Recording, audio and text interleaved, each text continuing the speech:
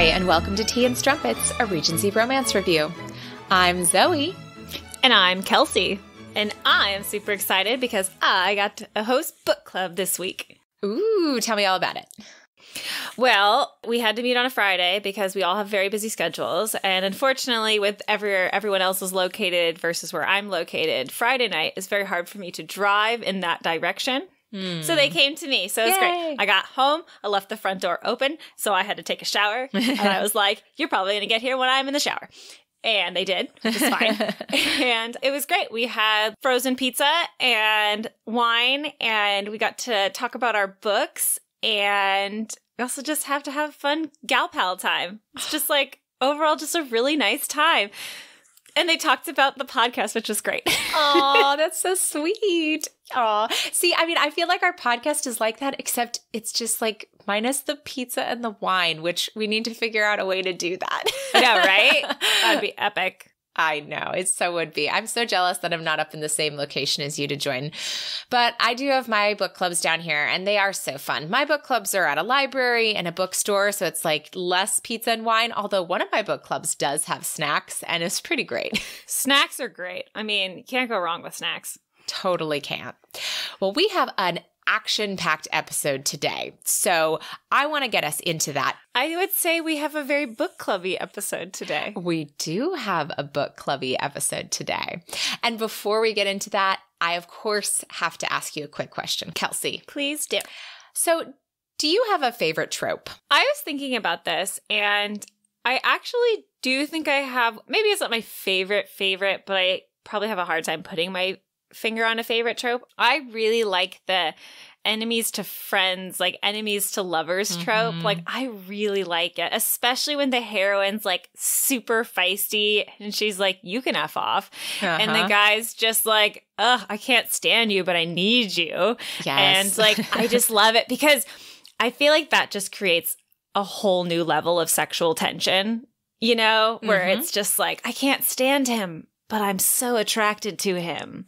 I totally get you there. And it's funny because like I used to think, or I still think, that like people who are like, oh, this is my favorite trope, that can just know and just like are attracted to books of that trope. Like that was such a foreign concept to me right until we started this podcast. And then I like saw people talking about that and I was like, huh, what's my favorite trope? And I honestly don't know if I have one, just because it's like I like them all. Like I just like it when things are done well.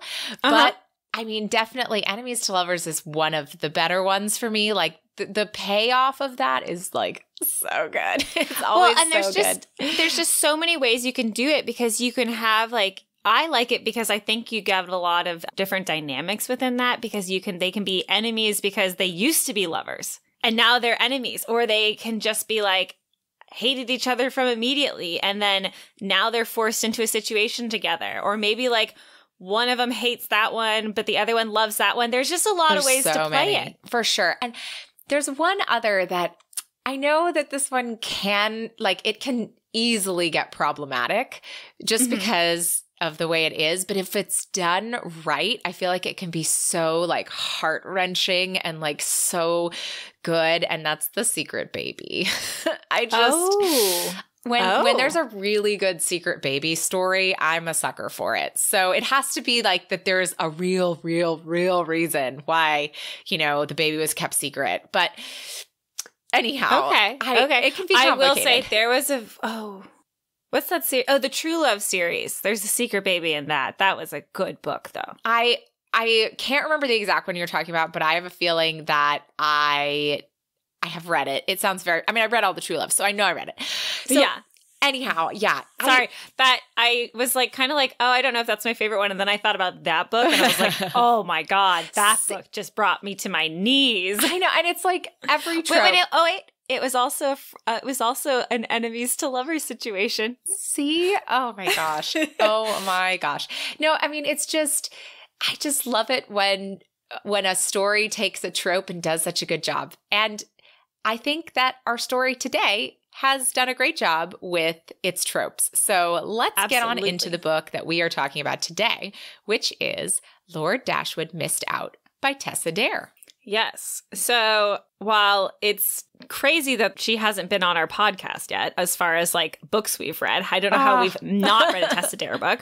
But since she is technically a new author to us, we're going to give you some author facts. So Tessa Dare is the New York Times and USA Today best-selling author of more than 20 historical romances. Mixing wit, sensuality, and emotion, Tessa writes Regency set romance novels that feel relatable to modern readers. With her best-selling Spindle Cove, Castles Ever After, and Girl Meets Duke series, she has had great fun creating heroines who defy the conventions of their time, engaging in unladylike pursuits that range from paleontology to beer making, and dreaming up the strong-willed, sexy heroes who find their hearts ensnared by them. She is a librarian by training and a book lover at heart, and Tessa makes her home in Southern California, where she lives with her husband, their 2 children, and a trio of cosmic kitties. And I feel very lucky that I am also in Southern California. So when there are romance book signings, I often get to see Tessa there, which is very cool. Not that she knows who I am, but like I have close to greatness, Zoe. I know. I've met her a few times or gotten to see her speak, and I feel very, very lucky every time I do. She's fabulous. So speaking of those tropes, our main tropes today are childhood friends to lovers, only one bed. Oh, no. The bridge is out. Yes. A woman scorned. Yes. And the virgin hero. Ooh la la. Right. And our main characters today are Eleanora Browning, known as Nora, and George Travers, Lord Dashwood, who missed out. He did miss out. So right as we get into the synopsis here, I do want to mention that there is a side quest that we're not going to mention here in our synopsis. It's basically the characters that are from Spindle Cove. It involves getting some sherry and fighting some smugglers while they're on their way to find and rescue Miss Browning. And as I said, we're not going to cover that here in the recap, as it's not particularly important to our central love story, but we do get into it in our discussion a little bit, and it is very cute and fun, but we just wanted to kind of condense it down here for our recap. Yes, so if you are going to pick up this book after we've recapped it for you, you'll have a nice little surprise there. You sure will. So shall we take it away? We shall. Eleanor Browning is having a bad morning. The stagecoach she was meant to be on left early, and now she appears to be stranded at an inn, which is quite far away from her destination of Spindle Cove. Nora is an author, and she has been invited to speak on her pamphlet, and she must arrive in 2 days' time. But as luck would have it, although there isn't another stagecoach to Spindle Cove for the day, there is a coach about to leave heading to nearby Portsmouth, so she grabs her trunks and hops in. The coach has been bought out by a gentleman who is eager to leave, so he is her only traveling companion. Nora settles in across the bench from the man who is reading a newspaper. And when he does lower it, Nora cannot believe her bad luck, for the man is none other than Lord Dashwood. Quote, Nora had suspected it the instant she had glimpsed his silhouette. She'd known it from the way her heart raced in response. She'd always been affected by the sheer size of him. He was hewn from trunks and planks where other men were carved from branches. His broad table of shoulders, massive hands, they made her feel delicate the way no one else ever had done. Few would look at the sturdily built, fiery-haired Nora Browning and think delicate. But she was, deep down. There were parts of her spun from floss and held together with hope, and those bits were fragile indeed. And here was the man who'd destroyed them. Oof. Oof. And while she futilely hopes that he doesn't recognize her, of course he does. Nora is surprised to see him back in England, but he informs her that he's been back since late October. And with pleasantries exchanged, they lapse into silence, and Nora silently pleads, quote, "Oh, Lord, please don't let him have heard of the pamphlet." Alas, of course he has. How could he not have when the pamphlet is all the rage right now? The pamphlet is titled Lord Dashwood Missed Out. Eek. Mm-hmm. And as they sit uncomfortably, Nora reminisces on their history. The pair had grown up together on neighboring estates, Dash as an orphan who had come for schooling with her father. She, Dash, and her brother Andrew had been thick as thieves together, and she had harbored big hopes for a future with him. And after her brother Andrew's death in a riding accident, Nora and Dash had only become closer, fueling those hopes until he had stomped on them so thoroughly in her first season. Quote, Dash's treatment of her that season was so thoroughly abominable, it made Nora nostalgic for the sensation of being ignored. And a few months later, Dash had left her life completely, without even a goodbye. He accepted a job as a cartographer and sailed away, but her anger was slower to cool. And one night, she'd written her essay, quote, a literary vindication for every young woman who'd pinned her hopes to a man and then watched both man and hopes walk away. Back in the present, Nora is extremely uncomfortable, and Dash is relishing watching her squirm. He tells her that he will allow her silence if she answers one question to his satisfaction. Quote, what precisely did I miss out on? Oh, Nora, of course, insists that the pamphlet wasn't about him.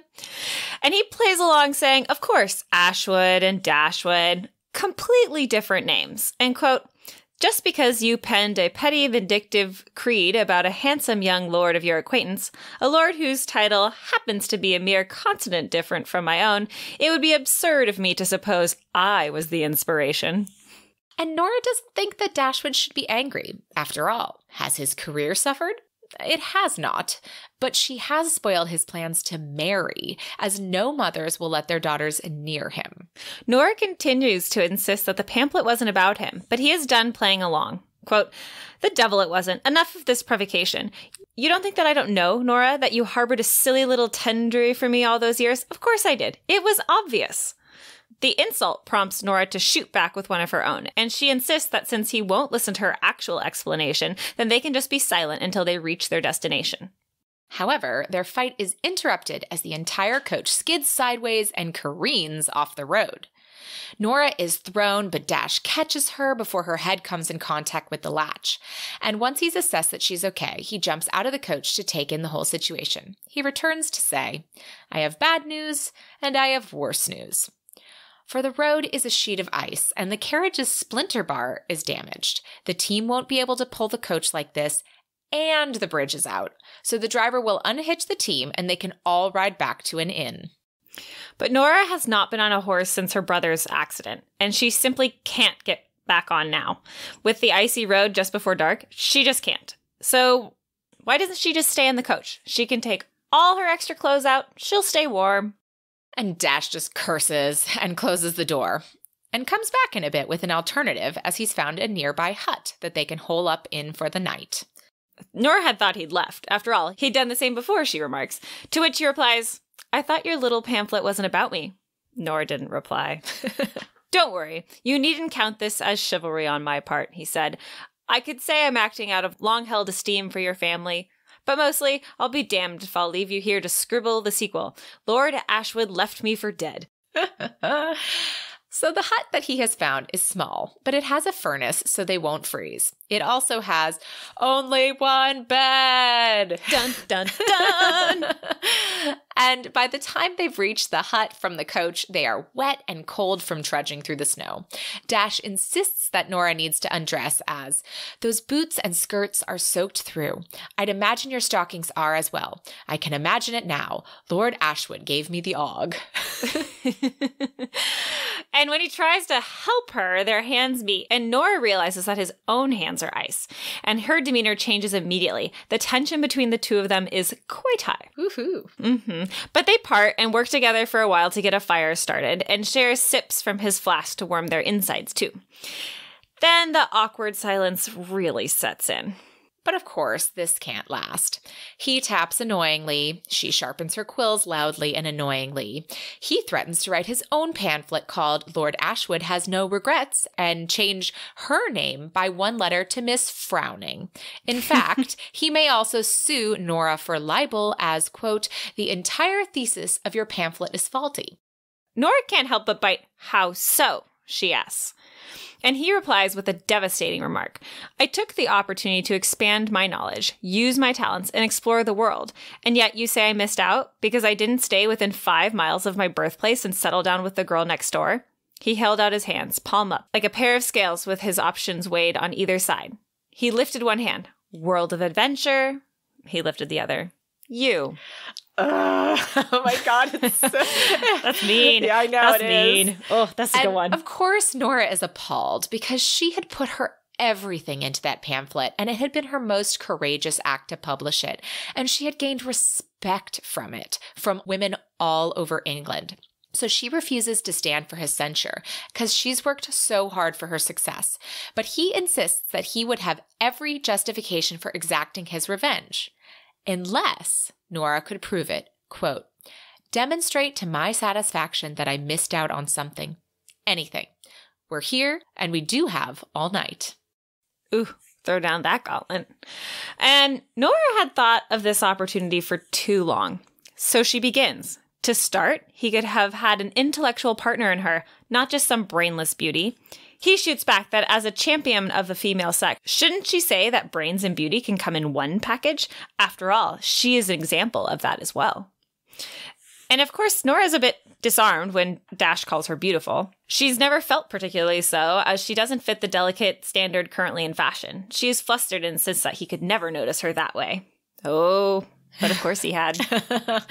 And he had often had to make excuses not to get up from their lessons because he was in a state because of her. And he continues, quote, suffice it to say, beauty and intelligence are not so hard to come by in one person, and it's been many years since I noted both qualities in you. So again, I ask, how can you justify this scurrilous pamphlet? What did I miss out on? Nora wants to shout that he missed out on her heart, but she can't bring herself to. And memories bubble back to the surface. She's transported back to their school time. Dash was left-handed, so he always sat on the left, with Andrew in the middle and her on the right. And then Andrew's accident had happened, and when they had eventually resumed lessons, they sat closer, their dominant hands writing on the outside, which left their non-dominant hands free.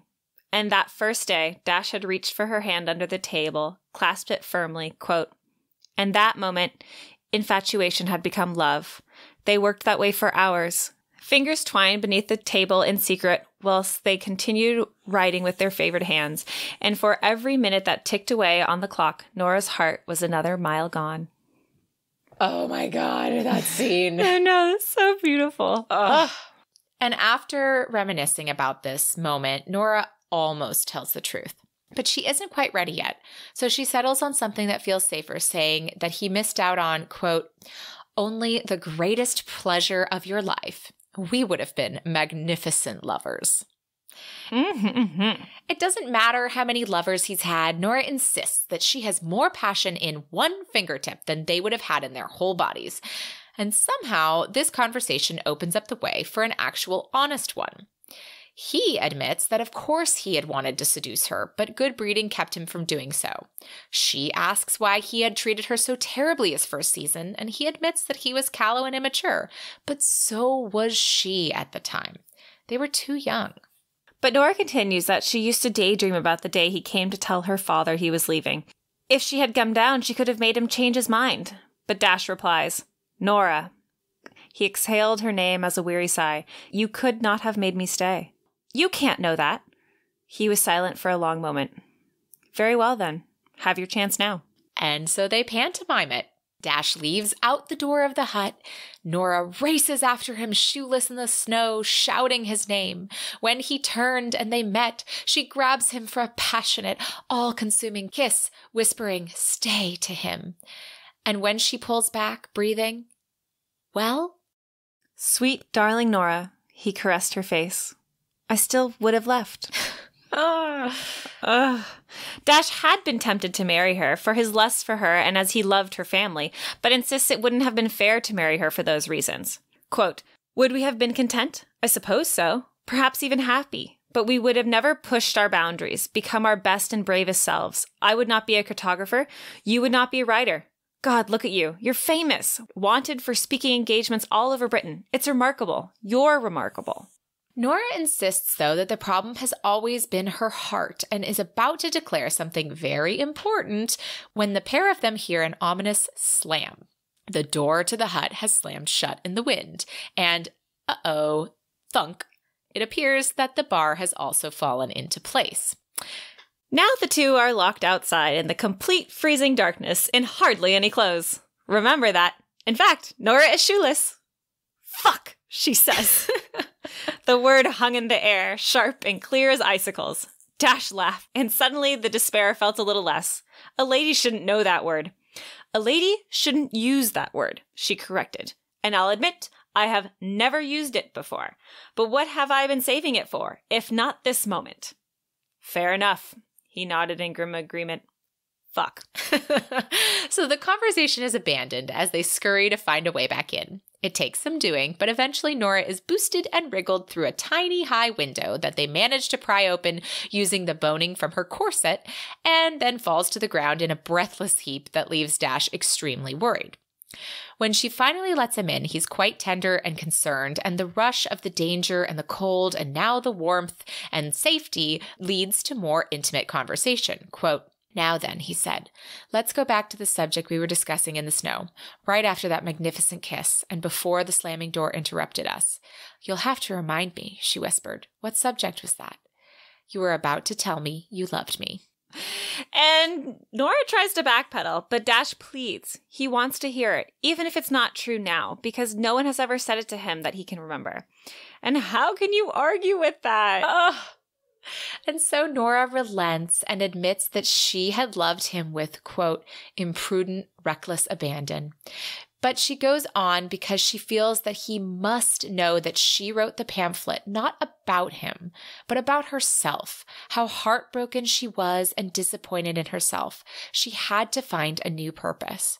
And truthfully, Dash is so proud of her and her accomplishments. And now that the truths are out in the open, this leads to encounter number 1. Nora wants to make it magnificent, but Dash insists that it's not going to be perfect, but that doesn't mean it can't be good. However, their honest chatter relaxes them, and they have a pretty wonderful time together. And afterwards, he says, quote, "I can declare, without a doubt, best lovemaking ever." She grinned with satisfaction. Magnificence accomplished. "Of course," he said, staring at a lock of hair as it wound around his finger. "It was also my first lovemaking ever." What? Surprise! Nora, just like most readers, is in disbelief. But Dash explains a bit, and Nora also reads between the lines. He actually has really good reasons for not having had sex yet. He was an orphan, and he didn't want to risk disease and death. He hadn't wanted to risk fathering a bastard or angering a jealous lover. And, he also hadn't wanted to risk opening his heart to someone that he couldn't trust. And with that, they continue their very good night. The next morning, Nora wakes in a wonderful mood. She begins making ready to leave, but Dash is confused. The bridge is out, remember? She can't get to Spindle Cove. And come on, they'll be fine without her. They'll understand about the storm. But she insists that she must be ready to depart and goes to the coach to grab a few of her things. Still naked, Dash can't run behind her until clothed. But at the coach, Nora runs into her own rescue party in the form of the Spindle Cove husbands who have been sent to look for her. She is elated at the rescue, but then extremely, extremely upset to discover that the bridge isn't out. And they note that the carriage actually seems to be in perfect form. So this all adds up to the fact that Dash must have lied to her. Dash himself comes out of the hut dressed and pleading to explain, but Nora is furious. She allows Griffin to pull her up onto his horse, and the crew ride away to Spindle Cove, thinking Lord Dashwood had missed out. That evening, Nora is finishing her talk on her pamphlet, and it's been a great success. Now, are there any questions? Of course there are. In fact, there's a very important one from the gentleman in the back, and it's Dash. And after he introduces himself to the crowd, who titters in excitement, he insists that he must speak with her. Quote, "Why? So you can tell me more falsehoods?" "No, you lied to me," she bit out, "about the road, the coach, the bridge, everything." She skewered him with a glare. "I'll bet you weren't even a virgin." The bustling of the crowd abruptly ceased. One could have heard a snowflake twirl to the floor. Lord Payne tossed back a swallow of sherry. "I really must attend these things more often." It was so hard to say that without laughing. It's so funny. It is funny. And Dash admits he lied about the coach and the bridge, but not about everything. He is very sorry about the deceit, but he had been desperate for time alone with Nora and felt she'd never grant it to him. He needed to know if he had any chance. Any chance of what? at convincing you to marry me." Now every woman in the library gasped in shock. And while this is oh so romantic, they've been through a lot in the last day and their lifetime, and so Nora needs more. So Dash asks for a copy of Sir Bertram Coddington's World Atlas to prove it to her. And there she sees that he's named something for her on every page. Nora Pond, Mount Browning, Eleanora Point. He has named all the fictitious places that they put in their atlas to protect against copying after her, as no matter where he went, she was missing. Oh, plus he wants her to come on voyages with him. In fact, imagine the memoir she could write. Lord Dashwood's ship has sailed. Dash had, in fact, realized that he'd missed out, and while it had taken him some time to get back to her, here he was, and he does love her. And so Nora kisses him and declares that Lord Dashwood has met his match. Aww, so fun. So cute. I love it. I love the little nothings. But we're going to talk a little bit more about that. However, first, I think we have to adjourn to the parlor. Shall we? We shall.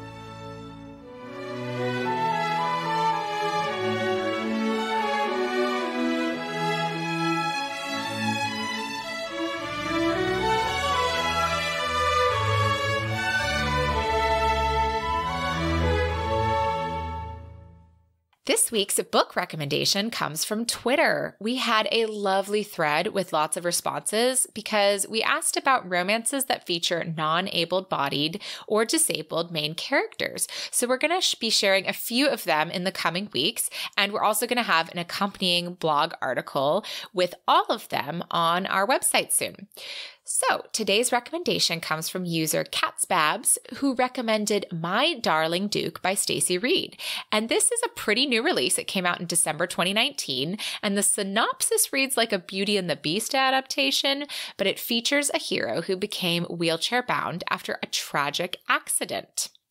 And it looks really good to me, and so I'm really interested in checking this one out. And so many great things were recommended, and I'm really excited. There's a lot of really cool stuff, and I'm just excited to share them with you all. So thank you to Catsbabs and all of the others who answered.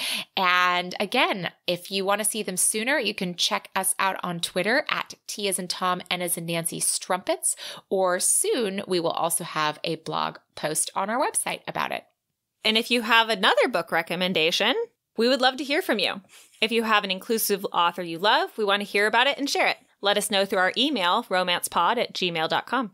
And if you'd like to find us elsewhere on social media, you can find us on Instagram at T as in Tom, N as in Nancy, Strumpets, Facebook /TN Strumpets, Pinterest the same, and YouTube by searching our name.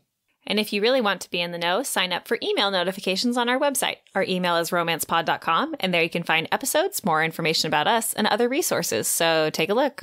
And now we are so excited to get into our general thoughts about Lord Dashwood Missed Out, and we are joined by a very special guest. So we really hope you guys enjoy it. We thought it was fabulous, and we hope you do too.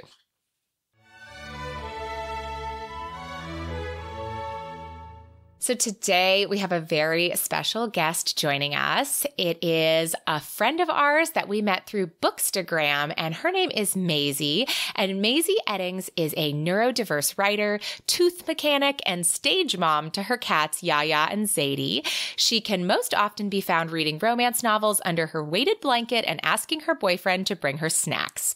Her debut, Own Voices rom-com, is repped by Kelly Martin at Wendy Sherman Associates, and we are so excited to have her on with us today. So Mazey, thank you for joining us. Yes, thank you. Thank you for having me. I'm so excited to be here with you guys. Yeah, and I just, when we talked about this book, I was like, oh, that would kind of be a perfect one to invite Mazey on, because you kind of have this reputation that you have written for yourself, shall we say, through one particular article that you wrote for Frolic, which was like, I might quote the title wrong, but it might be an ode to virgin heroes. Yes, exactly. Okay, yeah. So I was like, this would be a perfect one. We should totally have her come on because, it's your thing now. Are you embracing it? It's my latest thing. I actually got a message on on my Bookstagram, and it was like, "Hey, are you that reviewer that talks about depression and virgin heroes a lot?" And I was like, "Yeah, that's exactly who I am." Hey, at least you have a thing. That's all good. Yeah, I'm very on Yeah, brand. it's very important to have a brand nowadays. So I think that you've done it. My mom's very proud. I imagine.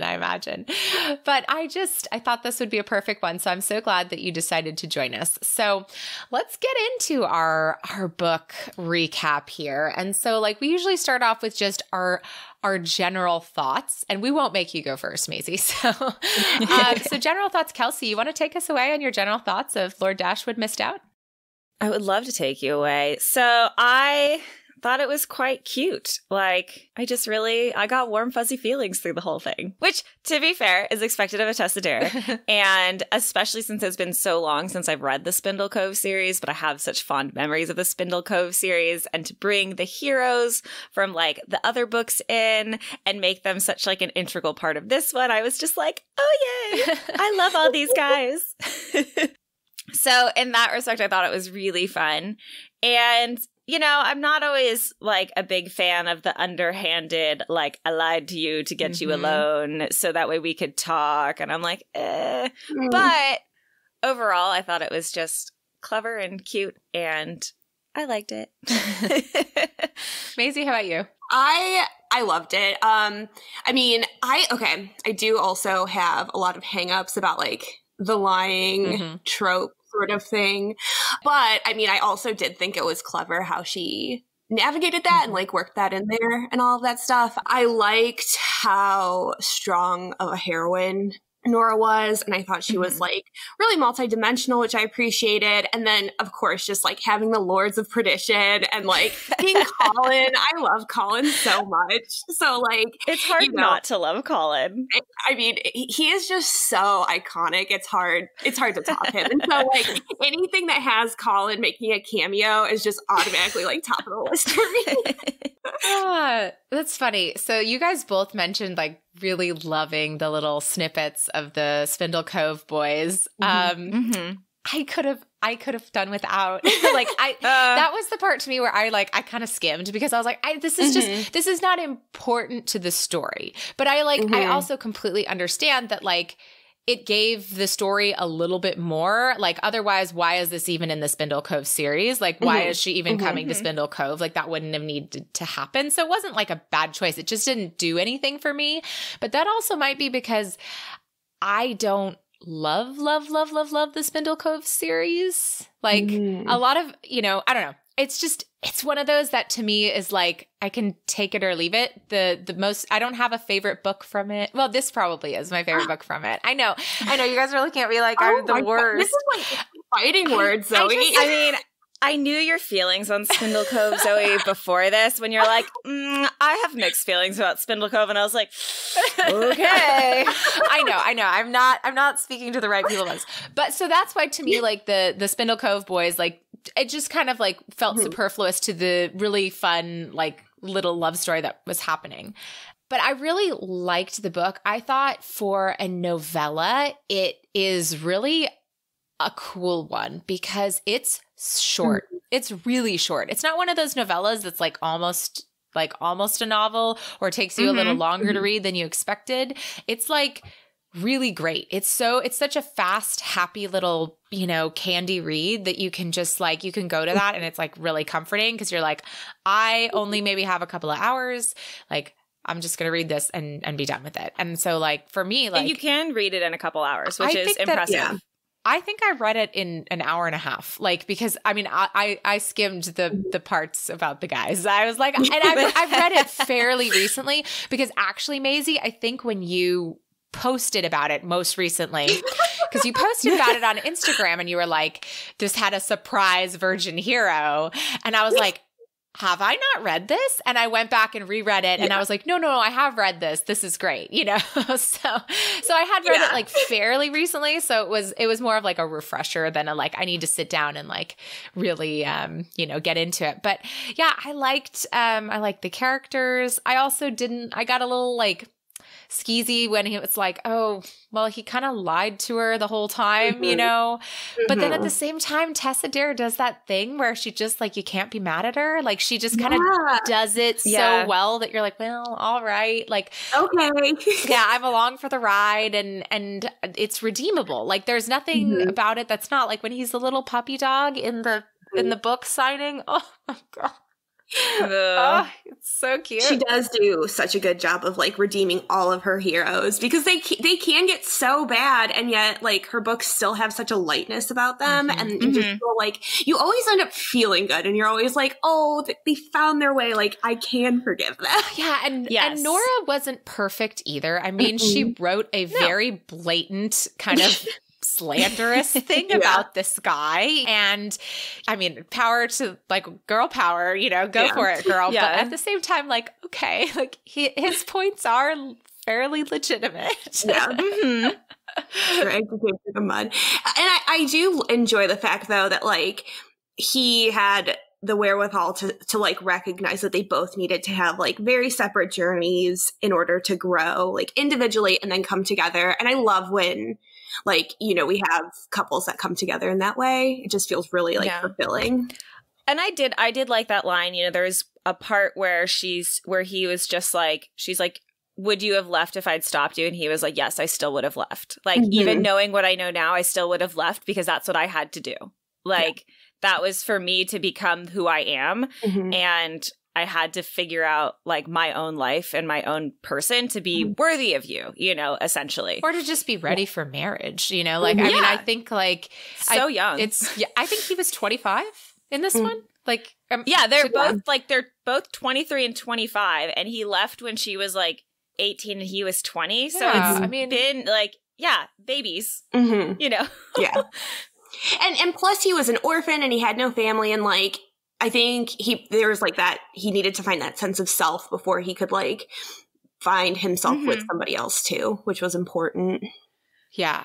So let's talk a little bit deeper about our hero and heroine. So we've got Lord Dashwood, George Travers, I believe. Yes. What do you guys think about him? I think I had mixed opinions on him at first. Like, you know, because he came in and she recognized him and it was like, oh, like, what did I miss out on? And she's like, oh, God, he's so mad at me. Like, I don't want to be here. And I guess at the end, why his lying, I guess, was okay was because in the sense that, like, he needed them to have a moment to actually talk. And this is how he figured, like, the best way. Because if he just approached her on the street or at her house, like, she probably would have been like, he hates me, you know? I guess. And they wouldn't have been able to talk. And so I guess it could be excused. So I didn't like the deceit, but I guess in some ways, like, the deceit was good because it was all about trying to get her in a place where he could, like, they could truly talk and have a conversation. Like, so it was like good-natured deceit. Is that a thing? Well-intended deceit. There you go.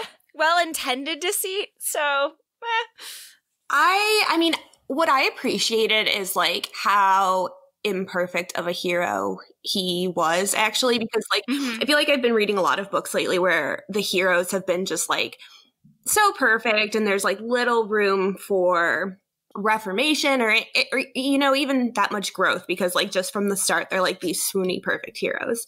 And I kind of like the fact that like he was pissed off at her and like he was like straight up confronting her, like, you wrote, like, you did me dirty and you wrote like this really mean pamphlet and like, you know, it's messed with my chances and stuff. I think like he was just really dynamic, which I thought was like super intriguing for a character. And like I do think like the reason for his lying was so over the top and extra to go to those lengths, but it also was just like she like Nora's over the top and extra too. Like she wrote like this whole pamphlet about him leaving, and then it sold like thousands of copies. Like she's a dramatic girl, and now she makes a living touring. being like talking about him. Women, buy my pamphlet about this guy who left me. Yeah. So she's super dramatic. So he just like was like, you know what? I'm gonna be super dramatic, and I'm like gonna just he went for it. He shot his shot, and he was like, so in that sense, I was okay with it. I mean, I'm never super comfortable with like the lying aspect of it. And the one thing that got me is like she, you know, like they could have died in this snowstorm. And that's what I was like, really like your thought is like, let me just like see how far I can go with this and like risk hypothermia to really just even the playing field between the two of them. But like that great scene where like she runs out in her camise and then like the door shuts behind him and he's like, oh God, we're gonna die out here, all because like we had to make a point because they're both so dramatic. Yeah. Yeah, I completely agree. I feel like I like him as a hero. Like you said, he kind of has he has quite an arc within like very few pages, right? You know, he starts off and you think like he's going to just be an ass, you know, and then you figure out who he is and you're like, oh God, this is awkward. And then like, you know, there's only one bed. So, so, oh no, you kind of see where it's going. But, and yeah, the lying and the deceit, like, the thing is, the reason it's there is because it makes a great story. Like it just makes a really fun story. And you kind of, and like, I know we all want to be like, about it. But at the same time, I think we all are like, because it's like, it was so good. Like it's so fun. And if you just kind of say like, it was fun. And, you know, at the end, they kind of both got to their points. And I think everything both of you said is completely spot on. Like, you know, like she was a little extra. He was a little extra. They're young. Like, but none of those things even really matter. Like that's us like really analyzing it, right? Like it's just like, well, but it was really fun. Yeah. I think the only place where I get a little like miffed at him, like actually is like, you didn't plan it good. No. Like, you didn't plan it good. Like, you didn't have any food in the hut. Like, you didn't have any food in the carriage. Like, you could have, like, packed some food with you. Like, some sandwiches. Yeah. I don't know. Yeah. Like, something. Like, I don't know why that was not thought of. So that's where I was like, yeah, some sandwiches, maybe some Tinder. Like, you know you're going to be stuck there all night. So, like, what? And it was weird, though, that, like, the carriage did seem to tilt. So they did actually have, like, a skidding incident. But I think the whole, like, axle braking thing, I think that was just like an ad lib on his part. I think it was like the bridge was going to be out. The first one. Yeah. I think he paid this, and then he like talked to the driver, and the driver's like, "Oh no, I can get you back on the road." And he's like, "But I see a hut there. You could probably get into that." I thought he planned the whole night. Maybe he didn't. That's another. No. I think it was an ad lib when he went out to like see what was wrong, and he like talked to the driver, and then he came back. He's like, "Oh, yeah." Okay, so that's less deceit. That's less deceit because that to me is like he just was like, "Let's get her in the carriage with me to talk," and that's fine. Like he's still getting her to her destination. Yeah. No, I think the whole like, "Let's get her in the carriage, we can talk," and then when it just so happened that like. I think he was thinking the ride was going to be too short. Yeah. I think he thought the ride was being too short and they hadn't gotten to enough conversation. He's like, I need to postpone this journey a little bit longer. So, like, there's a safe space we can, like, stay for the night. Like, he'll come back in the morning and all will be well. Yeah. Yeah. And like, I also think, I got the same vibe that was ad-libbed. And, like, I kind of liked that he, like, hired off the carriage and stuff because he was, like, kind of that desperate to see her. And I completely agree that he was just like, okay, I can really use this situation to my advantage. Like, we might die, but that's okay because, like, it's all in the name of love, you know? Yeah. So let's talk about, like, his probably defining characteristic, right? Which is the fact that he is a virgin. That was unexpected for sure. Very unexpected. Great reveal. No hints at it. I was shocked. Like when I read that the first time, my jaw was on the ground. Like I was giddy with excitement at a surprise virgin hero. I had no idea. But I loved that. Like that just made it perfect. Yeah, their scene together was like really perfect in a lot of ways because, you know, she's like, oh, I'm going to make this like the best night of your life. And he's like, yeah, sure. Yeah, you are. And then, you know, they kind of get into that moment and he really says all the right things and everything, you know, about how like, you know, it's not going to be perfect, but it's going to be what it is. And they're going to have a great time together and they're with each other and all these things. And also I really felt like he had such a strong reason for being a virgin. Like he really did. It wasn't like this, oh my God, he's a virgin, you know, like how could he have done that? Like the moment that you thought about the character for 2 seconds and Tessa Dare explains it, you know, he's an orphan. He, you know, he's never had a family. He doesn't want to let someone in close. He's afraid of dying, you know, all of those things make sense. Yeah. It was so well thought out too on her part. Like but then the foreshadowing or like the hints she did at the beginning where she made him seem like a total rake too. Like it was so well done. And I think that just added to the shock factor and like it was just like chef's kiss. Like I was I really do love the virgin heroes who like have a history or a reputation as a rake. And it's like I can't remember who wrote it. Did we read it or did I read it at a different time? But it's like literally like everybody thought he was the biggest rake because all the rumors were spread about him. And then like finally like he's with, you know, the heroine and he's like, she's like, you have this reputation. He's like, yeah. So I didn't sleep with this one lady. And then so she just lied to her friends about it. And so then like it just perpetuated and perpetuated. So like all these women were like, oh my God, I had him in bed. And they're like, oh, well, I had him in bed, you know, and he was so magnificent. And he literally like hadn't even kissed any of them, you know, like he was I can't remember this book, but it was like a total. You have to. I'll have to figure out which book it is because I remember reading it and I was like, oh, this is so funny because like it was a total thing, like reputation as a rake, seen as a rake, totally a virgin hero. Oh my gosh. Oh my God. What is it about the virgin hero? What is the thing that makes the virgin hero like so interesting and fun to read? Okay. Do you mind if I go? Yeah, that's for you. So I think that it's like, it's actually a really deep meaning behind it because we're raised in this society where we believe that like men are supposed to have all of these notches in their bedposts and like there is a certain amount of societal worth placed on men with sexual experience. And then women are still like kind of held in this, not even kind of, they're held in this idea that they need to be pure and they need to be, you know, demure and come to relationships with little to no experience to make them worthy. And so it like completely flips that on its head.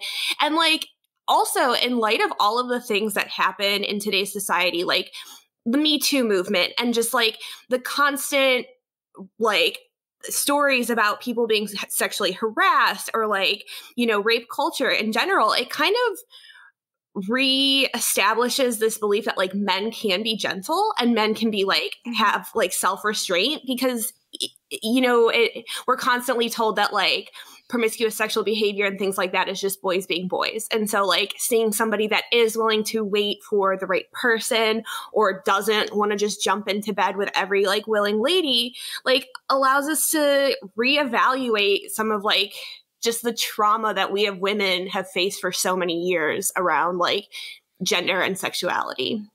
Yeah. I mean, yes. No. And when you say like that, you know, even today, you know, we're still held to this pure standard, like it's so true. I mean, and in different parts of the country and different cultures in the US at the very least, I can say absolutely. I mean, I was watching last week, The Bachelor, and one of they were on hometown visits and, you know, the Bachelor is meeting the father of one of his prospective brides. And the dad said to him, she's just so pure. And I was just like, I mean, it was like, I had just this moment where I was like, like life, come on. Yeah, it's 2020. No, you poor thing. First of all, she's 23. She should not be on this. She should not be getting married to this man. But like, I mean, that's a whole nother podcast. I don't need to get into it, but it is absolutely a thing that is still ingrained in so much of society. And I think that's why, like, you know, more and more of us need to say like, no, this is a double standard. And also, this is 2020. And so there's a lot of things that, you know, go along with that. And I just, I'm in agreement. Yeah. And I agree, too, with the idea that this idea that boys are supposed to be boys and they're supposed to have all these notches in their bedpost. And like they're not supposed to wait versus like women are. But at the same time, too, I just think that's it just brings in a different depth of character because you need to be like, you know, and because especially if it's a virgin hero who's not like shy or not like, I guess like apologetic because he's a virgin. He's like, I'm sorry, I'm a virgin. Women don't apologize when they're a virgin. They're like, I'm a virgin. Yay. You know? I'm like, saving myself for marriage. Yeah. That's what another one of the Bachelor contestants said. That was the second one. A different one. Guys.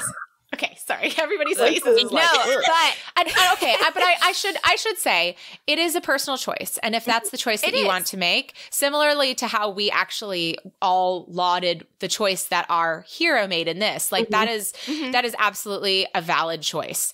I just hate seeing it be so rooted in religious undertones rather than it. And feeling like it's a forced upon thing based on constraints that are not just a personal opinion. But I just want to say, if there are listeners out there who feel that way, I really don't mean to be like, you know, like saying bad things about your personal choices, because that's a very personal choice. I just think anything sexual is a personal choice. Whether you want to have no sex, lots of sex, like whatever you want to do, whoever you want to do that with, that's your choice. And honestly, as long as you're all free and consenting adults, do your thing.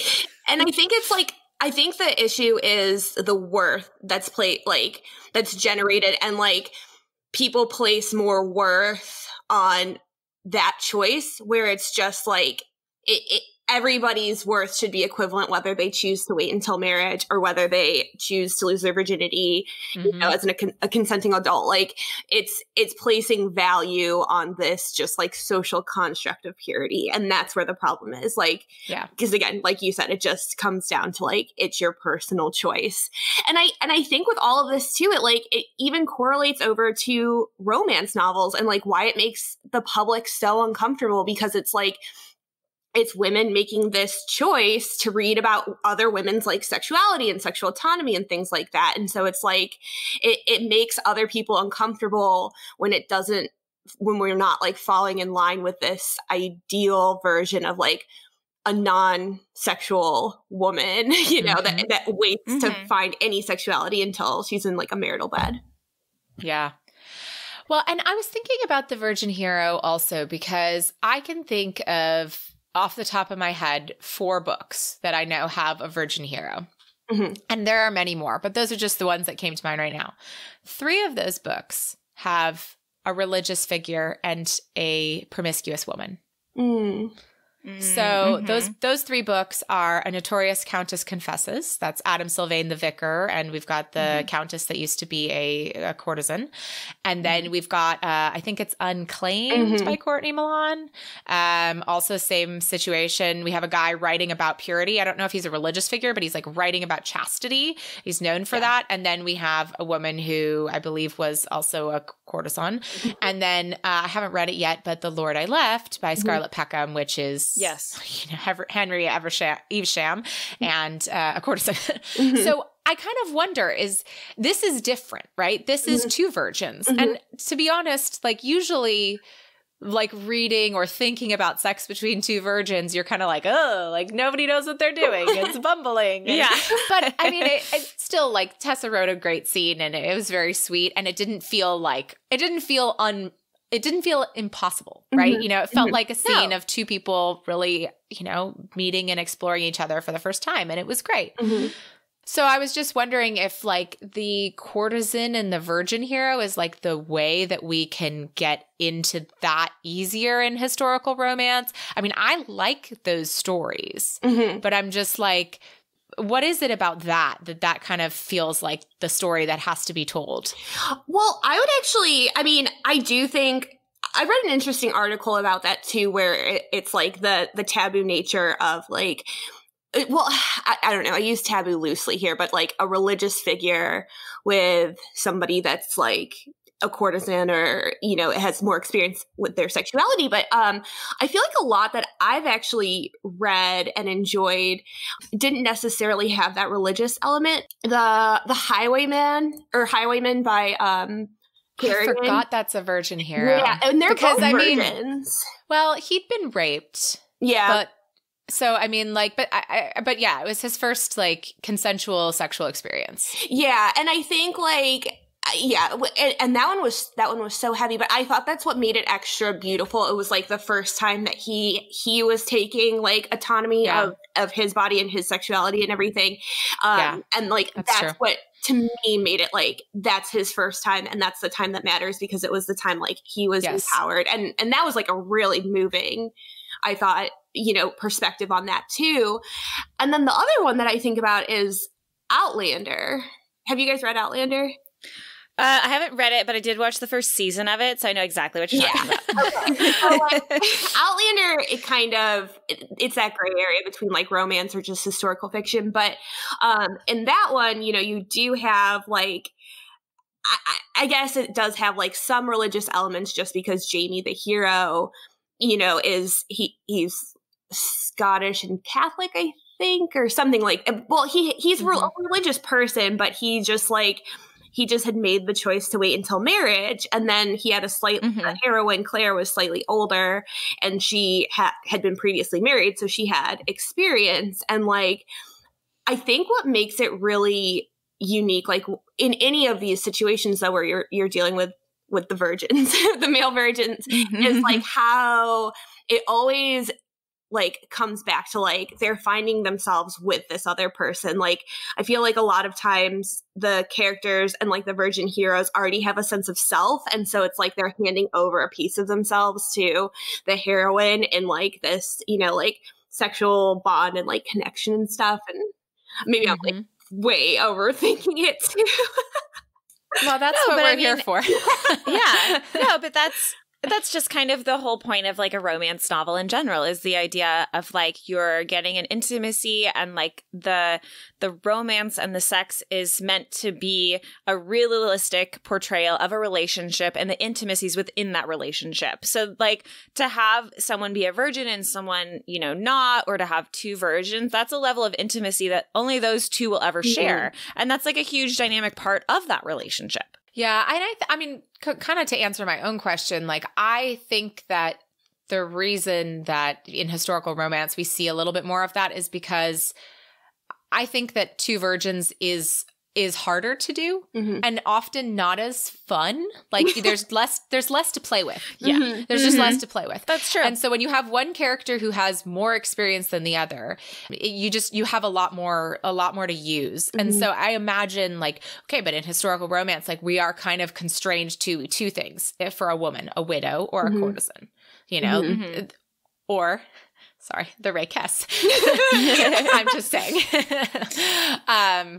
Great book, guys. I still can't. I'm still like floating after reading it. I really love that book. But in general, like so there isn't that as much for a woman, you know. For the men, it's kind of known. And so like, because we get so many virginal characters in historical romance, just because that's how the time was, we often have these men who have these sexual experiences. And so that gives you tons to play with. And so I see like wanting to flip it. And it's, I like it. I mean, like, I love A Notorious Countess Confesses. I love Unclaimed by Courtney Milan. Like, those are great. They're great books. I just think it's interesting, like, you know, how you get there and kind of the tropes that arise.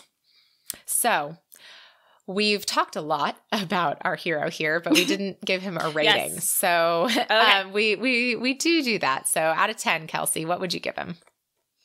I'd give him a solid 8. I really liked him. Give him a solid 8. Fair. How about you, Mazey? Yeah, you know what? I'm gonna go with like I'm gonna go with a 7.5. I enjoyed him too. Yeah, I think I liked him. I liked this story, but I feel like he's not what I go for in a hero necessarily. So like for me, he's a 7, but he's very good. Like, Very good. Oh, yeah. Nora was happy. Yeah. Yeah. Yeah, and he's funny. And Tussadere is just so funny. Okay, so let's talk about Nora, though. What did you guys think about Nora? I really liked Nora in the sense that she, even confronted with him, like, she doubled down on her pamphlet because she's just like, no, like, I'm not here to, like, it's not about really you leaving. It's about women only thinking of the man they're going to marry, and like maybe they just need to be them at the same time. Like, not saying against marriage, not saying against this, but like you guys need to find yourselves and like don't pin all your hopes on one guy and then be crushed and don't know what to do when he's gone. Like, be solid, have a foundation, and then find your guy with it. And I was like, look at this modern lady in this Victorian time. Yeah. Yeah, definitely. I would agree. I really enjoyed her. I thought she was really like a dynamic heroine, because when you have like these strong like feminist heroines in historical romance novels, a lot of times they are like they're on that kind of end of the extreme where they're like really coarse and really tough and like and you know, take no prisoners. But like with Nora, like she didn't fit that. Like, she was just really dynamic in the sense that she was like, she was embarrassed at first about the fact that he might have read her pamphlet. Like, she wasn't like, you know, immediately like, I don't care what he thinks. Like, she did still care. She still had like really natural insecurities for a woman. But what made her so great was her willingness to like, you know, tell those insecurities to stuff it, and that she was still going to like carry on and be this strong female and like be like an idol for other women, which I thought was like a really empowered take for her to have. But then she was still able to be vulnerable and like forgiving with her heart too, which, you know, I thought she was wonderful and super witty and dynamic and also just like sensitive. So I liked her a lot. Yeah, I totally agree with all that. I mean, I think even a step further, like, I think sometimes, like you said, these, you know, women in historical romance, when they are the strong feminist one, like, sometimes I think that the nature of the time forced them to be harder, right? Like, and kind of like have these more like this strong personality. And they reject a lot of the more feminine things. And I love that in many books, but I also love it when you kind of have both, which you have already talked about that with Nora, with like having the normal insecurities, you know, and having very relatable insecurities, but also being like, no, I'm going to do this for, you know, other women. But even like, that she still was very romantic. Like, she knew, she like didn't want to let herself love him, but she did. She still loved him, you know, and she, you know, the whole like, you know, stay with me and running after him. It's so like gushy and romantic, and it was so very great. And so, yeah, I liked that about her. I really did. I feel like we maybe got to know more about Lord Dashwood than her, but just maybe a touch more. It's a short book, and I feel like we learned a lot about both of our characters for that. Yeah. I mean, for how short it was, like, there was so much in there. Yeah. And the fact that, like, there were passages where, like, you know, on a separate journey with, like, the other Spindle Cove guys, like, and they weren't even in those passages, you know? I actually, okay, this is these thumbs fighting words that I'm going to say, but I feel like I have a stronger sense of who Nora is than I do Cassandra. From Chasing Cassandra. Oh my Honestly, that's fine, because that was my same opinion, and you know that was me. Maisie does not agree. Maisie does not agree. Oh, okay. I didn't realize I was going to have to go to battle today, but oh man, I don't know. I won't harp on this, but I really thought I knew Cassandra well. Like, I adored her in like a different sense, where she was just, it sounds bad to say, but she was like a simple, she was a simple character in the sense that she just wanted to be loved. And I thought that was so beautiful. And like, I get it. You know, and to be fair, like, listening to that, you're right. Like, there is an allowance for like a simple character. I think, however, I think the reason like Zoe and I didn't feel the sense of knowing her is because Tom had so much going on in that book that like having such a simple character with all that, it just made it feel very uneven between the two of them. But that being said, like, because I've read other books that I loved, and I know that both the hero and the heroine are both simple characters. They both want like one or two things, and they don't have like a crazy backstory of abandonment or like, you know, some other craziness that happened. And like, they can be simple characters and they can have a beautiful, lovely story, and I love it. However, I just didn't feel the balance there. Versus I feel like in this book, Nora was able to balance out like some of that dynamic with Lord Dashwood, and you had a sense of who they both were in that sense. Because you heard Nora's like past about like growing up and like, you know, her brother died, and then Lord Dashwood still continued lessons and like, and you know, held her hand under the table. We have to talk about that scene. Yeah. Because that is one of the most beautiful, brilliant scenes I've ever read. Ever. I mean, it is, and it's hidden in this little gem of a book, but you don't see it coming. You don't see it coming, and it is so brilliant. So this is, I mean, I imagine we have not yet recorded our recap, you know, parting the curtain here for the listeners, but I imagine Kelsey and I are going to feature that in the recap. But this is the fact that like, you know, you hear about their lessons, and you kind of hear that he's left-handed, so he sits on the left, her brother sits in the middle, and she sits on the right. And then the brother passes away, and they end up sitting next to each other, and they spend the whole first lesson together with their non-dominant hands clasped under the table, and it is oh my gosh, how is this not a movie? I know. Just building a movie around that scene. Oh god, are you kidding me? Like, of course Nora was devastated when he left. Like, that happens, and then like a couple of years later he leaves. Like, oh my god, that scene was so iconic. I mean, that needs to be, I want to inject that into my veins. Like, it was I'm just like, I don't understand how any of that like isn't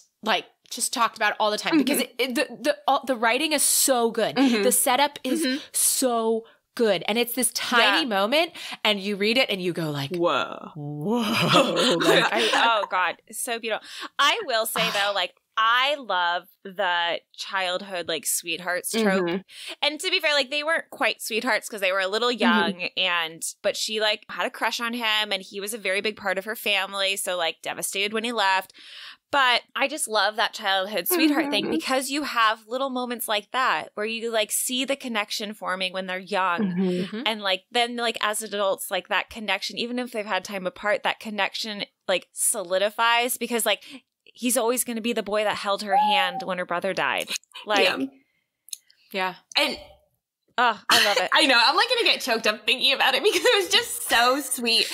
But I thought like using the lessons too was such great characterization throughout the whole novel for these characters. Because we only got like little tastes of it and stuff. But like the fact that Nora inserted herself in the lessons like showed how strong of a female character she was.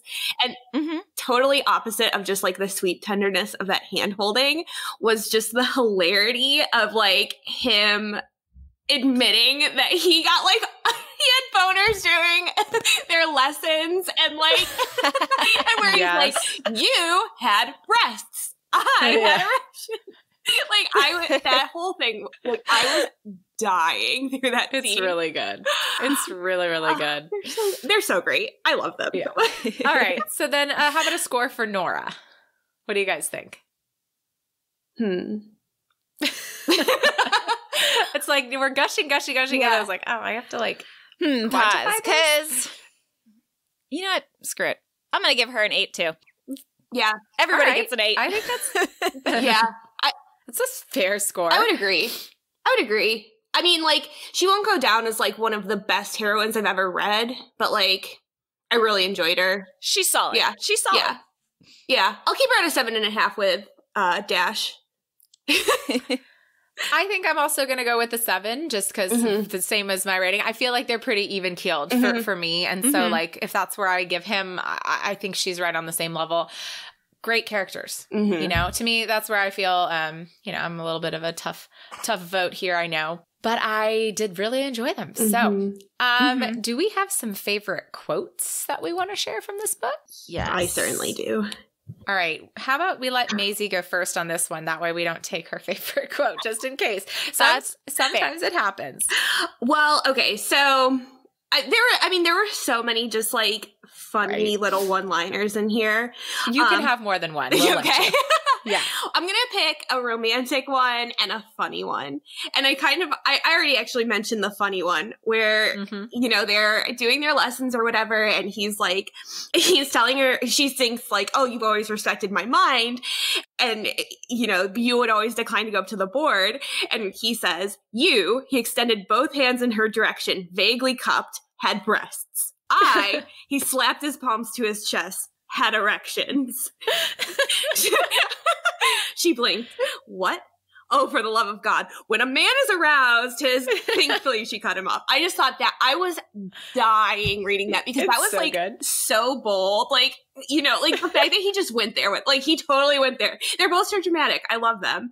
He like just really went for it. And then the other line that I loved was at the end when they're pulling out the atlas at like the big, you know, like the big grand romantic gesture. You know, she said, then you should have turned back, because he's saying, like, around Capricorn, I realized I missed you. And she said, you should have turned back. He said, it was too late for that. He kissed her lips. Luckily, the world is a sphere. I was always traveling towards you. I just took the long way around. And I just thought that was so cute.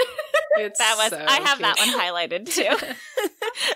We had a similar quote about that like in a book recently that I when I read that I was like, oh yes, I love that idea. It was like it was the same thing to do with world travel, that the person had taken, you know, had taken the long way, and it's just, I do really love that. I just cute. Tessa's so good at the phrasing, you know, just these like. The sentence feels like warm and complete. You know, there's just something about Yummy. it.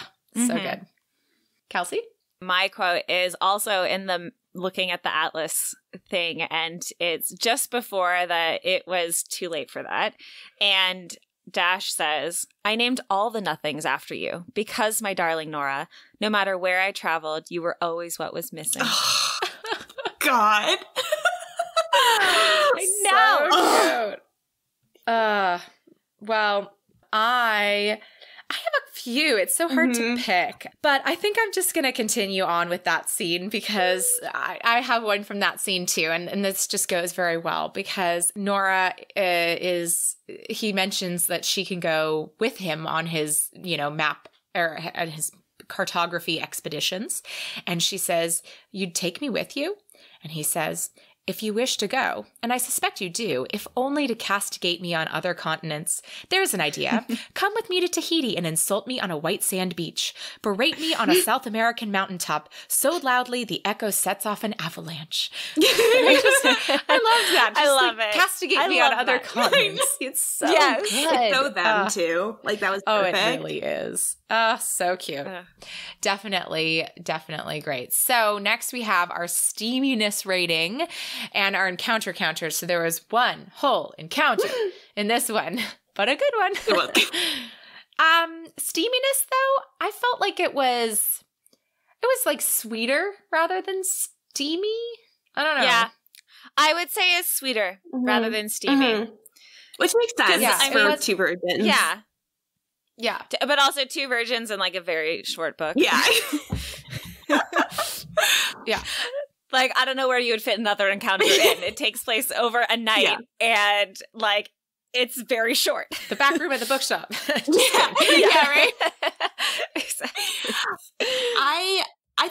I thought that like the scene delivered, you know, like we had a lot of like sexual tension buildup, and I thought it was really well done. And I liked the fact that it wasn't over the top, like, you know, especially for, and just like the like pillow talk afterwards where he's like best love making ever. And she's like, yeah, I'm sure. And he's like, well, you're the only one. But, you know, like, I just thought that was like, it was just so well-rounded and like, so like delicious. And yeah, I mean, I was really, and I do want to, although it wasn't a full encounter, and I know Zoe, that we don't want to talk about the Lords of Perdition and their side story. But when they're like getting ready to go out and find her and like, you know, Colin has to make sure. Oh my God, I loved that. Yeah. That was hilarious. I have a great, did I highlight it? There was a great, maybe I didn't because it was not them, but it was like, I need an hour to go saddle my horse. Yeah, it's like, okay, we'll be ready in half an hour. He's like, no. I have to take an hour, Mr. Choice, this morning. I have to give my wife 2 orgasms. And I'm just like cracking up at that. I love it. I just like, that was good. Yeah, that was just cute. Like, and I did, you know what I think I did like about it is because like, a lot of times we talk about funny moments in books and those stick out to us because like life's funny and like shit happens and it's hilarious. But I liked too because like I think as much as I know you could have done without the parts of the Spindle Cove men, Zoe, I think they were they were like that sort of like comic relief so that way our heroine and hero could keep having their serious moments without it feeling get bogged down because like it was short. It didn't need a whole lot, but you know, these moments like kind of took you away, gave you a laugh, and then you could come back in and be like, oh, but look how sweet these guys are. I don't know. I skipped him and it worked out fine for me. But I mean, I actually like, I think that's a really like logical point. And I think you're totally right. I again, just because they weren't like my favorite part doesn't mean I don't like see them as good for what they are. Like they were there for a reason. And I didn't think that like, I didn't think the book would be better without them. I just didn't need them. Do you know what I mean? Fair. So yeah. And then having Nora call Dash out for being a virgin, like at the big book talk at the end. And then Colin's I need to come to these more often. Like that was so good too. It was just so clever.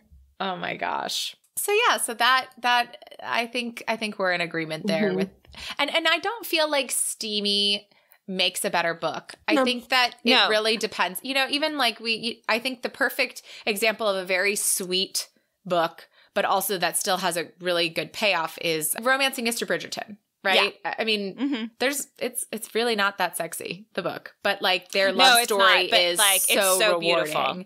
Beautiful. And so I think like any level of heat works. And I agree that a level of heat that was in this book was right for this book.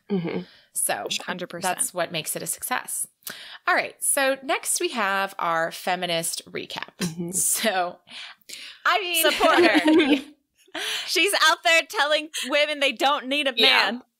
Like, but I mean, and I think like also within Tessa's writing about that. Okay, I have a quote here, and you know, she says here she just describes her pamphlet as a literary vindication for every young woman who'd pinned her hopes to a man and then watched both man and hopes walk away. So like that is like that is not just like, you know, you don't need a man. That is a, you know, you can hope again, right? And that is real. It's so good. And it was like really well rounded too in how it was done because it was like she was still like this badass feminist, like, you know, power to the women, but she still like at the end allowed herself to be vulnerable and realized that like feminism and romance and learning to trust and forgiveness are all like this beautiful encompassing thing if it's with the right person, which is just great. Yes. But sometimes I have these moments where it's like, you know, I mean, you have written a book, Mazey. You've done it. And you know, especially now that we're doing this podcast, it's and really talking about them critically rather than, you know, stepping out of just the reader role and into the like, you know, reviewer / kind of critical thinker about romance.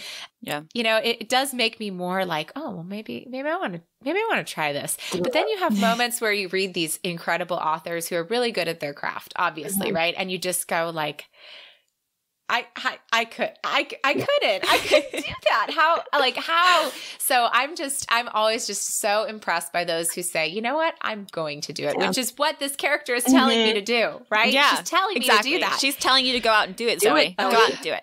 I don't do it. I don't like have all time. Things, and like all things, Zoe, practice. You'll never have time, trust me. But like somehow you just put a word here and a word there, and then eventually you have enough to call it a book. Amazing. And then you cry about it a couple times. But like, yeah, if you feel it, go for it. You should do it. It's the most rewarding thing. I have a feeling it will happen eventually soon, but not right now. Right now I have a lot of editing, podcast editing. But yeah. So I think we're all in agreement. Tessa Dare, feminist icon, maybe. Yes, absolutely. Yeah, 100%. She's fantastic. And she writes really, really great characters that are so empowering. So we're on to our last segment. Somehow, sadly, although we've talked for a long time, so that's great, which is just our final book rating. So what would you guys give this lovely little novella? I'm going to give it a 9.5 because it was awesome and lovely, and I loved every moment of it. And like, it could have been like, I just wanted it to keep going. Wow.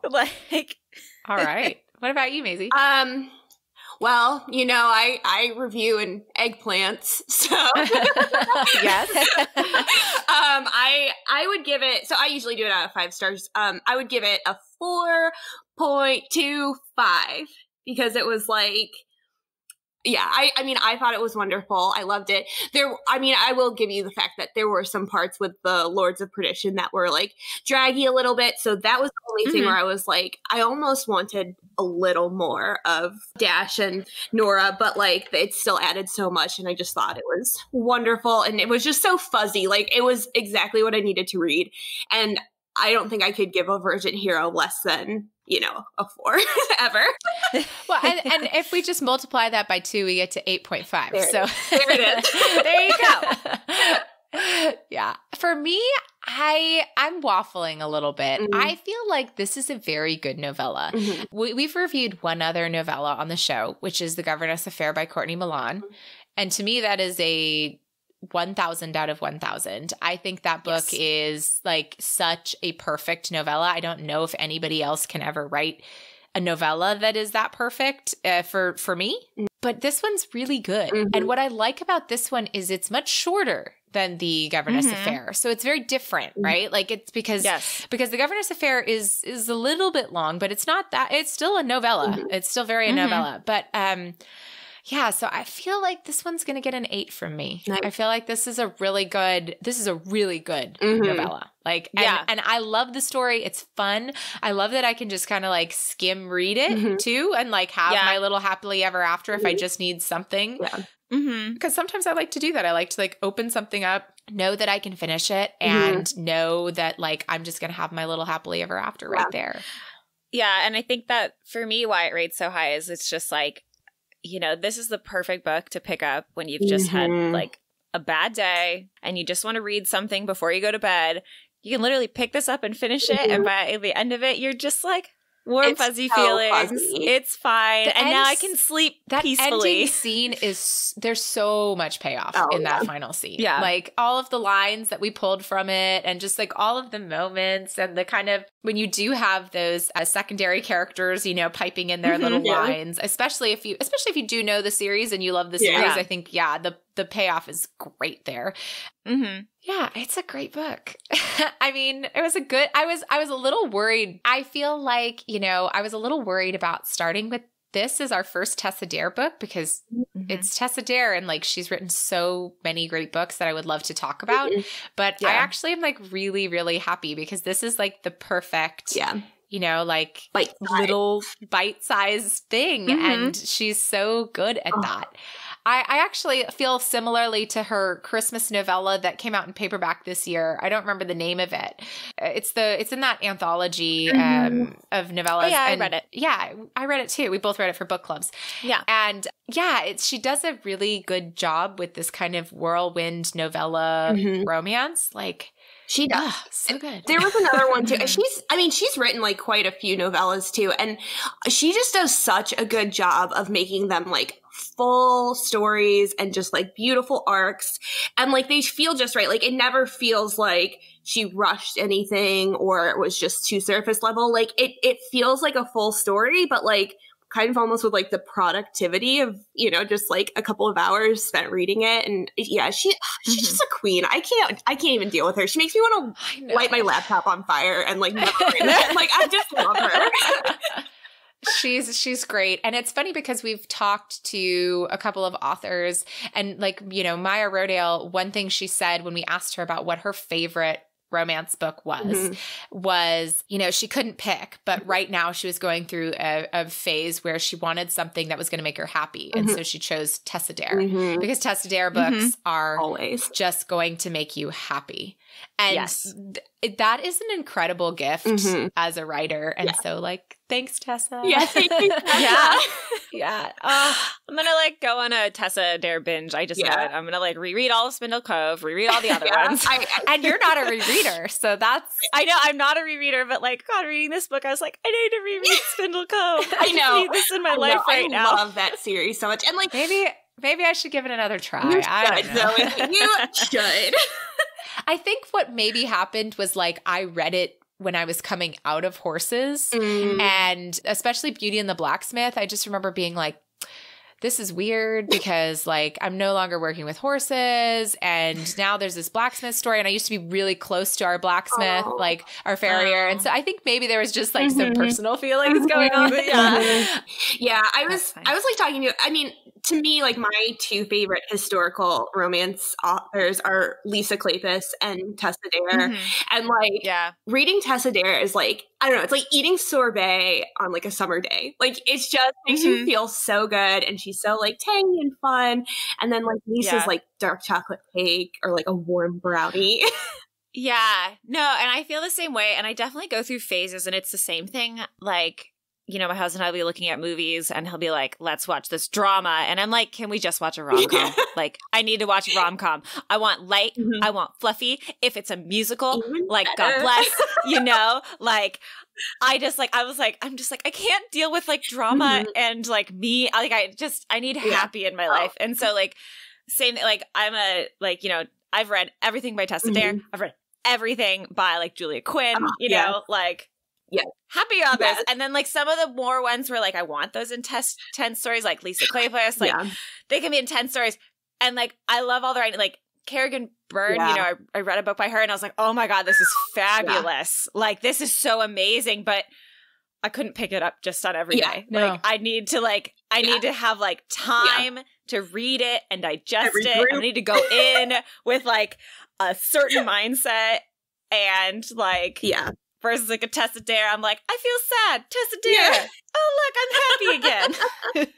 But at the same time, it's not the great thing that the great balance that she does is it's not all fluff, right? Like it's not. No, it's substance. There is so much in there, but it is very uplifting. So I realized one of the things that we didn't do, which we said we were going to do with you, was ask you about your favorite book. And I don't know if you prepared for this. So is that something you are willing to talk about? I did. I have thought about this nonstop for about 2 weeks now. I know. I lost sleep over. No, I'm just kidding. But like, okay. So I came up with 3 answers because that's just how it is. So I know this is Regency romance, but I will throw my favorite contemporary out there. It's Sweet Filthy Boy by Christina Lauren. It's wonderful. Great title. I really love it. But for historical, and for historical, I decided to break it down between an alpha hero and a beta hero and just divide it up that way. And so my favorite alpha hero romance is Devil in Winter by Lisa Kleypas. Such a good book. And, you know, fabulous. Like, I could squeal for hours about that book. Like, I listened to you guys on Galentine's Day talk about it and, like, talk about Evie. And I just, like, it is so good. It's hilarious. It's delicious. It's spicy. And, like, I mean, Sebastian is just to die for. He's so cocksure. He's he's such a dick sometimes. But, like, I just love him. It's hard not to love him. And then, you know, Evie is fabulous. just like, she's fabulous. she's a boss ass bitch. I love her. She's like, you know, she's like a quiet alpha in her own right. And I love her even more, all the little glimpses that we get of her in you know, the Ravenel series and everything. Oh my God, I love that book so much. And then this one's kind of controversial because like I've literally gotten into fights with people on Bookstagram about if this person is a beta hero or not. But to me, A Week to Be Wicked is my favorite beta hero book. And a lot of people don't think Colin is a beta hero, but I do 100%. But I think A Week to Be Wicked might be one of the funniest Tessa Dare novels that she ever wrote. And might just be one of the funniest historical romances I've ever read. Like, those two kill me. And just the absolute shit show of them getting to Gretna Green and like, and just like Colin being ridiculous and Minerva just being like so damn curious. And like, I love them. And so that has to be my other favorite. And I could reread those books over and over again and not get sick of them. And I think a big part of that is just how well like the banter and the relationship buildup is between all of those characters. Thank you for solidifying my choice to reread Spindle Cove. Yes, do it. Oh, that's fabulous. It's so good. It's funny. I know I've read them all. I have them all on my Nook. Like, I've definitely read them, but I don't really remember them. So, I mean, perhaps it really is time for me to give them all another shot. If that's your favorite, I mean, like, I know it's good. It's just like, there's just plenty of fabulous Sebastians. I mean, like, really, let's talk about the fabulous Collins. Like, Collins, I know. Like, if you have a hero named Colin, it's like, you better be fabulous because, like, everyone else is fabulous with that name. And same thing with Sebastian. It's just like the Sebastians and the Collins. Yeah, we've got Colin Eversey, Colin Bridgerton, the Colin Sandhurst. Is that his last name here in this one? Yeah. So, yeah, there's some... Yeah, it's funny because one day we'll do an episode like all on Sebastians and Collins. Maybe we'll just have a Sebastian showdown. Yes, you should do it for like March Madness bracket style. Yeah, because there's so many good ones. It's such a good Sebastian. They kill me. Yeah, but no, Zoe, I need you to reread A Week to Be Wicked, and I just need you to love it too. Sorry, I just do. All right. I have my assignment. I will work on it, and I will report back. Thank you. I first on my reading list is next week's book, which I have to read. So I will do that first, but then after that, hopefully we'll have some space. All right. There's always space for another Tessa Dare. I mean, there's always space. Right, always. Yeah, they're so quick too. You know, you can plow through them. Well, thank you so much, Mazey, for joining us. Thank you so much for joining us. This has been so much fun. We've talked for way too long. Which is fantastic. We've got like 10 million recordings because technology was not in our favor. No, this has been such a blast. Thank you for having me. I love you guys. I love your show. You're doing the good work out here. Thank you. We're having so much fun doing it, and we'll have to do this again sometime. Yes.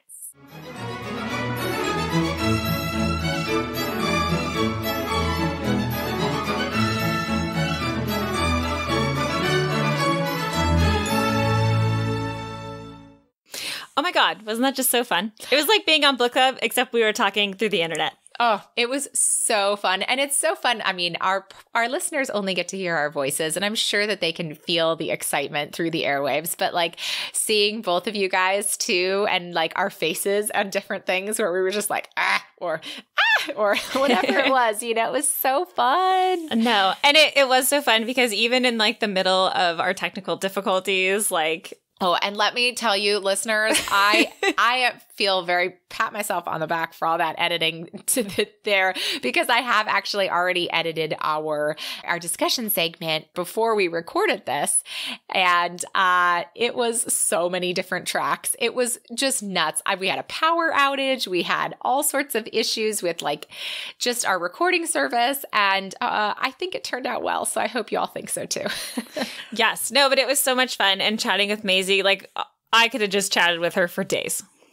Yes, she was great. She's got such a great energy. And actually, we were such little dunces because we forgot to give her the opportunity to tell people where to find her. So I'm going to do that for y'all now because you really should check all of her stuff out. She is just as funny on the internet, in writing, and in all of her facets that you can find her. She's just the same. She's fantastic. So yes, thank you so much, Mazey, for joining us. We're sorry we were such terrible hosts and forgot to ask you to promote your stuff, but you should definitely follow Mazey on Instagram. She's at romance.in.the.wild, at romance in the wild with periods in between.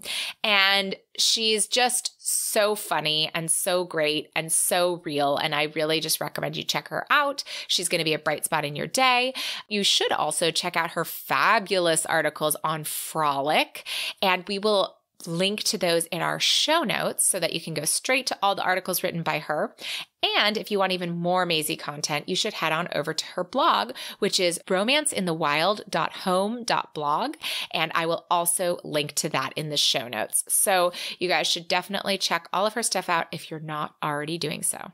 Yes. And we didn't talk about it in the parlor, but I just wanted to say a special shout out thank you to everyone who has thus far left us a review this month. We are so honored. They are so great. We can't wait to send out your bookmarks.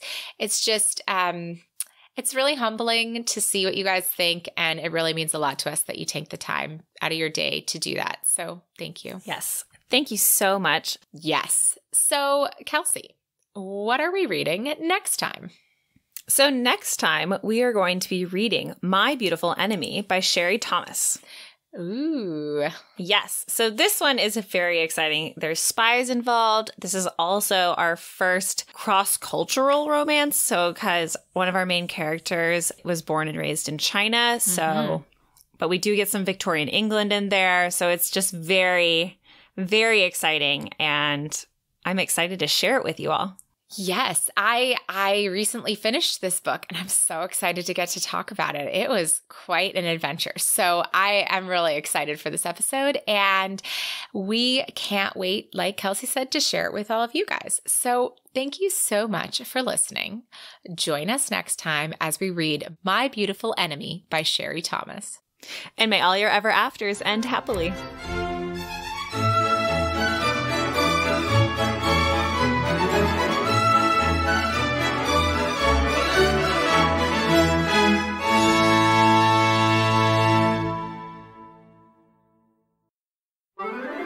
Tea and Strumpets is part of the Frolic Podcast Network. Find more podcasts you'll love at frolic.media/podcasts.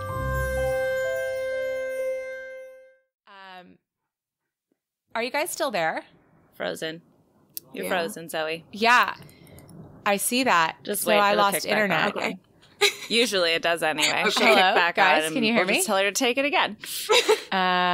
It just came back on. Spindle Cove. I know. Hello? It's okay. It's okay. Oh my gosh, We've that's had crazy. different. We actually like it when we have differing opinions on books, and like we had our last one. Not the last one, but the one before that we did. Zoe loved it. And then I was just like, no, wasn't for me. No internet. Really. Oh, She's no. like, how did you not love it? And I was like, I really didn't. Was it offered for a gentleman? No, you guys both like that one, right? Yeah, no, it was the Scarlet Peckham one. Oh, yes. Okay, yeah. I get why she liked it, and there were parts I wanted to like. Mm-hmm. Oh no, Zoe's power went out. Oh no. Oh no. Oh man. Okay. Oh. Well, I don't know if this is going to make it in, listeners, but unfortunately, Zoe's power went out, so we have lost Zoe. Bye, Zoe. I know. Oh, sorry, babe. Well, you know, a day of misadventures. Isn't this a common trope in romance novels, right? I think so, yeah. we're living our own friendship romance novel right now. Okay, Zoe's setting up a hotspot so she can rejoin. Oh, okay. So, excellent. Good. Oh. Okay, cool. Oh, yay, there she is. Hi! Mercury's in retrograde. Oh. I turned a good friend of mine on to, like, the export notes from your Kindle tool. And I didn't know that was a thing. Oh, you can export, like from your Kindle, you can export your notes and it'll send it to you in a beautiful PDF. And it'll show you all your highlights with your notes. And it's my favorite thing ever because I can get it all in one like PDF instead of having to scroll through my Kindle. Yeah. So now you know. Oh my So if you go to notes on your Kindle and then down at the bottom, it'll tell you to export it and it'll just export it to your email. And it's a beautiful PDF version of it. That is insane. Oh my God. It's been there that whole time too. Wow. Look at that. Wow. The more you guys are teaching me so much. You learn new things. So I'm back on my normal internet. Can you guys hear me? Okay. Yes, we can. Okay. Excellent. It's still like thundering. We may lose power again. This is weird for San Diego. Sorry, guys. I've never had to deal with this before. I'm just like, what the fuck? Okay. Anyhow, yeah, like I said, smiting for not liking Spindle Cove, perhaps. I don't know. And it's not like I dislike Spindle Cove. It's just like, okay. So where did you guys get to when you lost me? Did you guys keep going? No, we kind of talked about how life and how we really enjoy disagreeing on books. It's quite fun for us, actually. Oh. When you and I disagree on a book, we actually rather enjoy it. It is. It's actually really interesting, although I'm still really upset about the early. Yeah. I know. I was telling her about that. I was like, how do you not like this? And I was like, nope. So nope. I'm so upset. Okay, perfect. So I'm going to try to pick up back what I was saying, which was my general thoughts about the book, and then I'll edit it all in, and we'll have a lot of great bloopers for the end. Okay, so